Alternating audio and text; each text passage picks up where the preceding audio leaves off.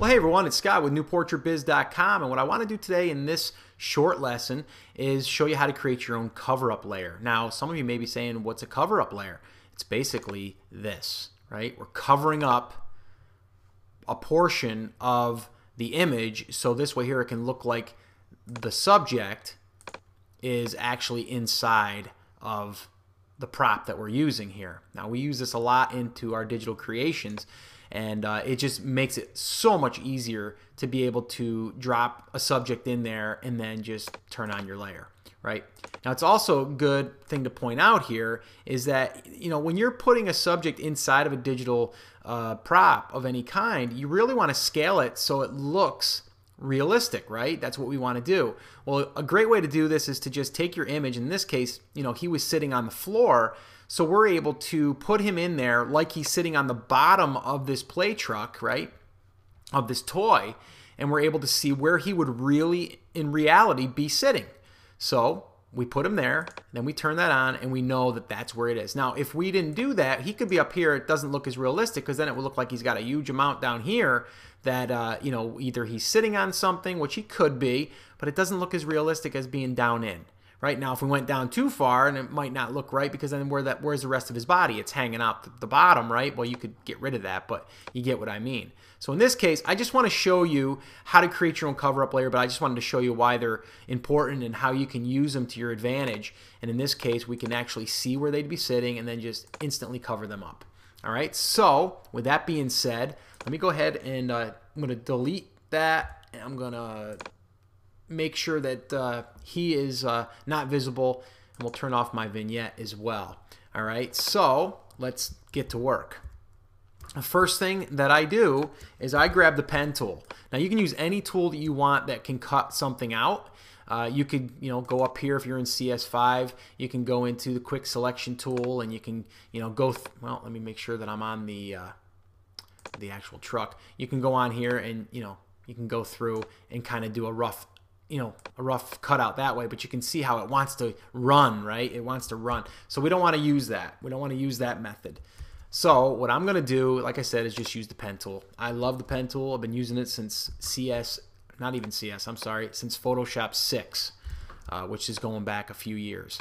All right, so I just want to get really close here, and I'm just going to go ahead and start making my, my points here. And all you do is just, and I like to tell people to really just, before you do anything, just click something, like click here, and then once you make another click, let's say, see how it reacts. See how I'm just moving that thing now? I'm grabbing this, and it's giving it a different shape. If I pull more, it makes it go more out that way. If I go, less, it gives it a more gradual. So you can I'm just holding down my mouse and pulling on these, so you can kind of see that it's just twisting it, right? So with that being said, you want to just see and get a feel of how it works. All right. So now what I want to do is I want to get rid of that, because if I just go over here now, let's say I want to go now back to here, it's going to see how it kind of cut into there. Well, maybe I don't want that to go there, right? So what I want to do is I want to delete this point, these little pull bars, if you will, and I want to just make it so I can just go with another straight line. And to do that, you just hold down the Option or the Alt key, and then that gets rid of it. All right, so then I would go over here, let's say, and then maybe here, and then here, and then I'm going to come in here, and you can see I just did it completely a straight line. Now, you don't always want to use straight lines, because then it's going to make it look cut out. So in this case, you can see, I'm going to zoom way in on this one. You can see here that we have some round corner here. We have a round corner. So what I'm going to do here is I'm going to click somewhere in here, and I'm going to start bringing that out until I think I've got it right.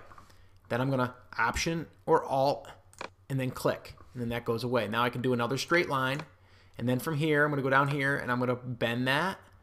Same idea, Option or Alt, and bring it down to there, and then now I can go back to my straight lines. And like I mentioned in other videos, you want to make sure that you're on the actual part of the wood or whatever you're trying to cut out. If it's skin, you want to be on that, so that way there you can make sure that you're getting all of that. Okay, so here, and like, see how this has got irregularities to it? You want to definitely make sure that you keep them in there, because if you don't, it's just going to look like a big long straight line. It's not going to look realistic. So I go all over the place. You know, I make sure that I make them rounded, I make them sharp. Wherever I can to make it look more natural, I'll do that. Same thing, I'm going to bend that around. Option Alt. Here, same thing. And I'm just going to work that around. See? Just keep working it.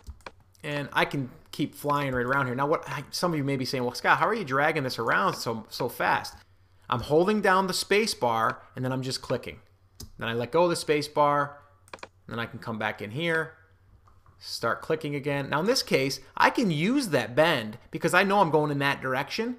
See, I don't have to delete that portion or get rid of one of these handles. I can just go ahead and click like that, and then bring it back down. And then click here, and then I'm going to come back out. So again, the pen tool is a very useful tool, but it's one that you have to definitely get used to. I say start using it, get used to it. It's so handy. Okay, just keep in here, and over here. Now here's the thing about a cutout. You don't have to be perfect anymore because you're not going to see that. This is going to lie directly over the original. So now I can just fly along here. I don't have to worry about keeping this all perfect, because you're not going to even know that I'm cutting it. I'm just making it so it's separate, so this way here it can overlay the subject. Up here, where it's going to be seen, that's where you want to be more critical. And you're going to see I'm going to also have to knock this out too, because if not, you're going to see that. All right, and I'll show you what I mean. So now we're on the truck. Let me just zoom out. You can barely see my line, but you'll see the marching ants here in a minute. I go to Paths. Okay, if you don't see Paths, you're going to want to go to Window and then go Find Paths, and then it will come up into your little layers palette here, and click on that, and then go over here to this little drop down, and then do Make Selection. I'm going to go 0.5, leave it everything else checked the way it is, New Selection, select OK, and then go to Layer, and then New, and then Copy, not Cut, Copy. And you can see now, let me turn all this stuff off, we've got a copy there. Look at, if I just leave it like that, we've got a copy, and it goes right over top of the original. See, you don't even know I'm doing it now. I'm turning it on and off, and you don't even see it. Now let me turn the baby back on. Okay, and now remember, with the cover-up layer, you got to make sure it's over top of the baby or the subject. So now you can see. Now let me just show you something. Let me zoom in here. Now see how you don't see the arm through here anymore? Let me pull it in. You don't see the arm because I didn't cut this portion out. Okay, so we want to make sure that we do that, because that will be, you'll see that in the image, and then people will not look at it as being that realistic, and that'll kind of give away the secret, right? So go ahead in here and just do the same thing. Make sure that you're on the layer of the cover-up layer, and then just start cutting that part out now. And again, make sure that you get all of this. So I would go on top of this little metal clip more so than I would try to stay away from it. And that'll just make sure that you get it all. And then same thing, make sure you connect everything, and then go to Paths, and then Make Selection, and then just delete. Okay, and then deselect, select, deselect. See, now I can see the arm through it. That looks more realistic. Okay, and same thing over here. You're not going to see it as much because it's seeing through to the original. But what if you did have another baby that was back further? Or maybe two kids, or, you know, whatever. You want to make sure that you do it all, so this way here, you don't leave any of that stuff behind. Okay?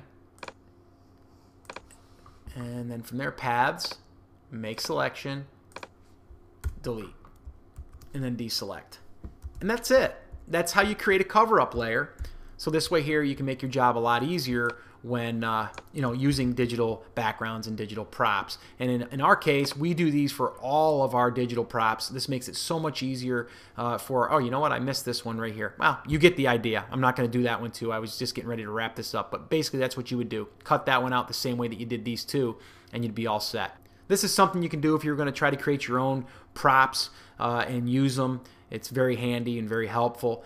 If you want to check out our digital backgrounds and digital props, you can head over to newportraitbiz.com/club, or you can just go to digitalportraitbackgrounds.com. It'll take you to the same place. And once again, I'm Scott with newportraitbiz.com. I hope you enjoyed this lesson. I definitely enjoyed making it for you. If you have any questions, let me know. You can head over to newportraitbiz.com for that. And I'll talk to you later.